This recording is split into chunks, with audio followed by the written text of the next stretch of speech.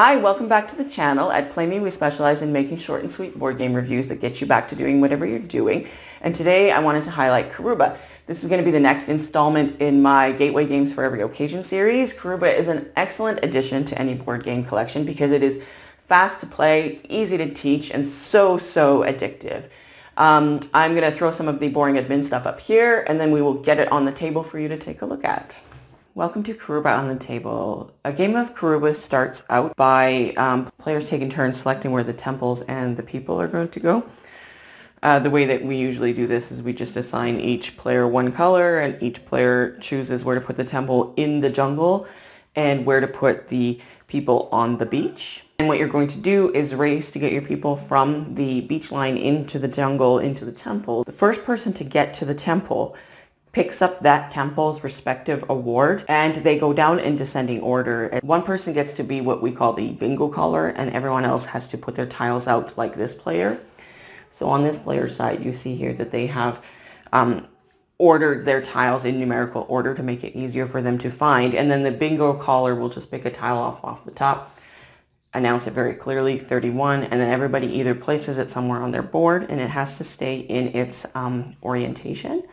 So then you would place it somewhere on your board, and if you cannot place it, then you would burn it. So in this player's case, right here.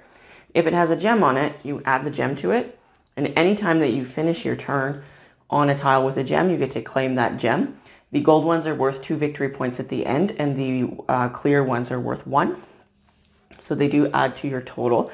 At the end of the game, you total up all of your artifacts and all of your gold and diamond, and the person with the highest score wins. The way that you move your players through the jungle is by discarding. So whenever you have a tile that you cannot place, and trust me, you do not want to be doing this if you can place them, because this game requires a lot of efficiency, and if you're burning for no reason, you will never finish some of your route. You will sometimes have to make that judgment call. Sometimes you'll look at it and be like, oh man, there's no way I'm going to connect brown, so I'm just going to give up on brown. Let's say I pick up a tile and I can't place it.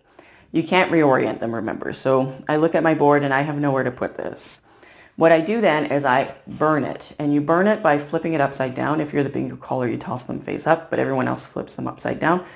And then you get to move any character the number of exits. So this tile has 2 exits. So when I discard it, I can move someone twice. So let's say I move this one once, and this one once. And now because those characters have ended their turns on tiles with gems, I get to collect those gems. You can always split up any amount. So if I draw a tile with 4 exits, I can move my characters up to 4. 1 character up to 4, 4 characters up to 1 each. It doesn't matter. You split it up however you want it. You get 4 movement points.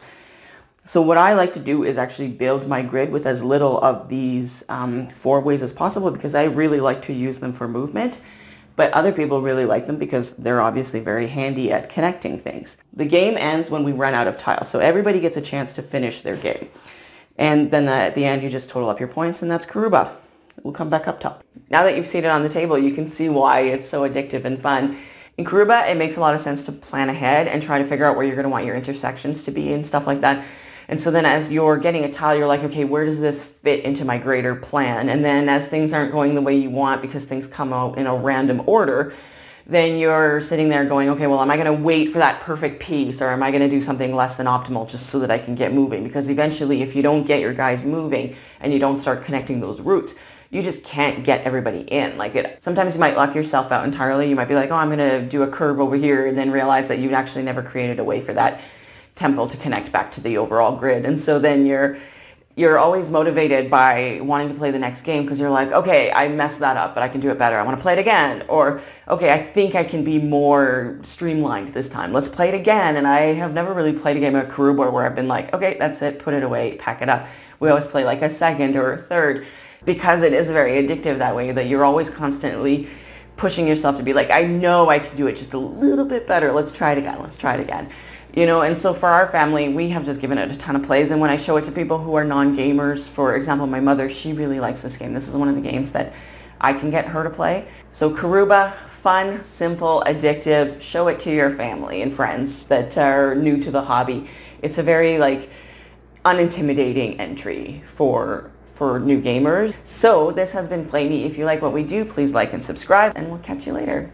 Bye.